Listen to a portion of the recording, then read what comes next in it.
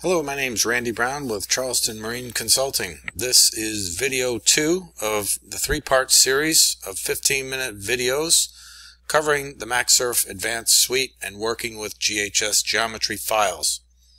This video will focus on Maxsurf Stability with a concluding demo of the Maxsurf Advanced Suite and the power of automatic updates after making changes to the hull early in the design stages. So, we're going to cover these stability examples in this video, and then after that we will use Maxsurf Advanced to make some changes to a Maxsurf NURBS model and show you how it automatically updates the tanks, the hull primary structure, the detailed takeoff list for the structure, the weight report, and the load case for entering into Maxsurf Stability. Now let's just dive right into Maxsurf Stability.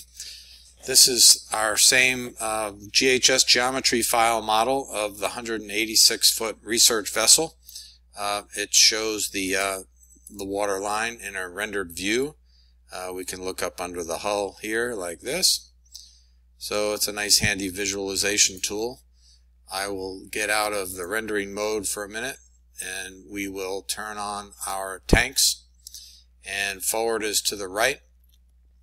So what we're going to do first is run what's called a specified condition analysis. So we'll look at a profile view, and you just select from the options over here on the left. We'll select specified condition, and to set that up it's very straightforward. We can specify different ways of going about this, but let's do it this way. We'll do a fixed heel, a fixed trim, and we'll enter in the forward and aft drafts.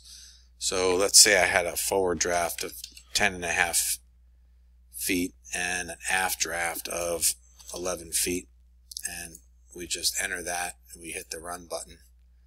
And what we can see from the results here on the right are the displacement and other characteristics from hydrostatics. This kind of analysis comes in handy for when you're doing a lightship survey. You took your freeboard measurements, and in this case I can have the freeboard points entered in the model, and they would actually show up. If I go here under display visibility, I can show the key points and see the freeboard locations, so that when I look at the output from the specified condition, I can see the actual simulated freeboard measurements right here for each of these locations. Another example we'll do next is a equilibrium analysis. So we'll switch over to equilibrium, and I'll switch to a profile view. We'll turn off the labels that we just turned on for the freeboards. And down here we have our load cases. So for example, we've got a load case defined for shipyard arrival and showing the various levels of the tanks. So what can come in handy for doing equilibrium to really understand what your loading condition is, on the screen I can turn on the actual load masses. That's what you see here for each item that's in the load case. So I know exactly where it is on the ship, and notice I can see the locations in the 3 directions as I move my cursor around. The other thing that can be helpful, if I go into this view, and I'll turn these off, if I turn on my tank levels and shading, I can actually see the levels of the tanks, and I can also have different colors depending on what the specific gravity of the tank is. So if I want to run this equilibrium load case, I just hit the run button and I see the results here. So it's telling me what the displacement is, the draft forward and aft, etc., what my GM is, and all of that. I can send results, by the way, I have different reporting options. So I can spool results to a report, which is a built-in report viewer, or I can send the results to Microsoft Word.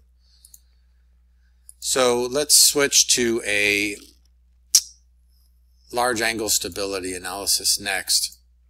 And to run that, I'm just going to switch to a section view like this. I'll turn my tanks off.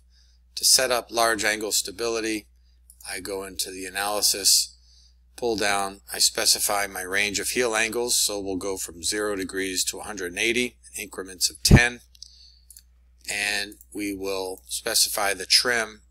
In this case, we'll say free trim to the load case that I have selected. The other thing we can set up is what criteria we want to run against, and I mentioned this in the previous video. Maxsurf has a very comprehensive built-in stability criteria library that covers all of the international criteria from IMO to Australia, Canada, Japan, Coast Guard, the Navy, etc. So it's very user-friendly, so you can expand this tree and select the specific criteria. So these are writing arm type criteria that are based on parent criteria that are up here. So these are the ones that I selected just for this example, and you can customize these, enter in specific values, and you also have interactive help screens that appear. So with that selected, what I can do is I can run my large angle stability. I'll just activate the graph window here so you can see it generate interactively. Ready to go, we'll just start the analysis, and that ran pretty quickly. I see a table of results here for each of the angles. I can put the vessel in any of the heel angles I want to for cutting and pasting into a report, and also the graph window is very easy to take any type of graphical output or anything in any window for that matter and copy and paste. So I can say Control C and open up Microsoft Word and paste it in, and it comes in very clearly and easy to read. The other thing that can come in handy is these screens are very customizable in terms of colors. So if I want to change this coloring to a white background, that's very easy to do.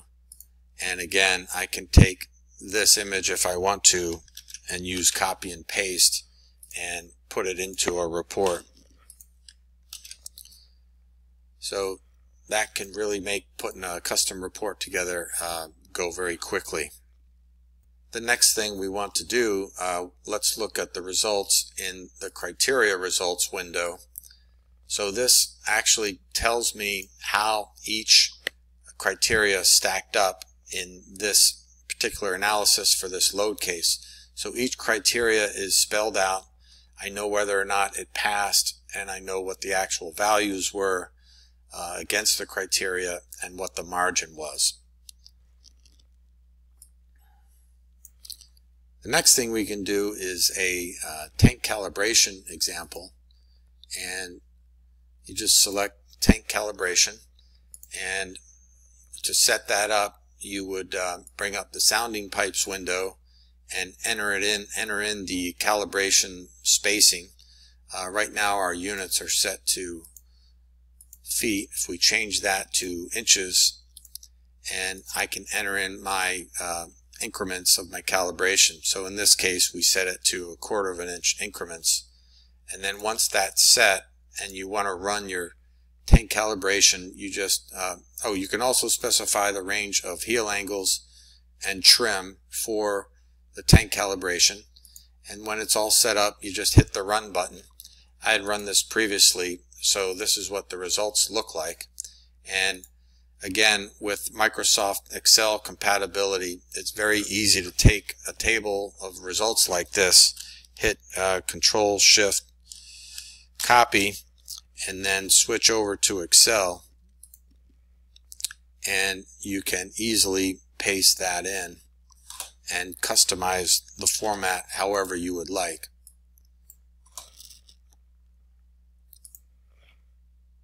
Finally, what I wanted to show is, in order to run a batch analysis, it's very straightforward.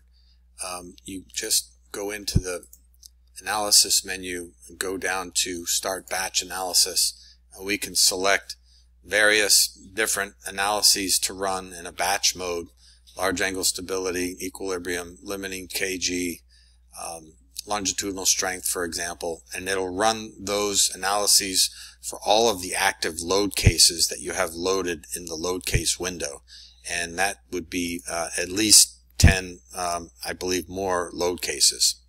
So what we're going to do next, we're going to switch over to Maxsurf Modeler.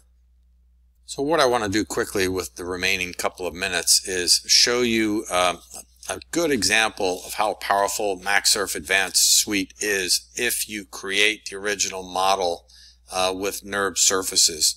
And this could also have been created in Rhino. In this case, we have the model of a trawler that was created in Maxsurf, and one of the things that was done with this model within Maxsurf was all of the primary hull structure was defined, including all of the transverse frames, stringers, bulkheads. We don't show decks, but we can do decks. You can even see detail for cutouts for the stringers. And in this case, it even included the development of plates. So these are individual plates that were straight and developed. And I can turn off these as I wish for viewing purposes. So what we'll show in this example is if we make a change to this hull shape,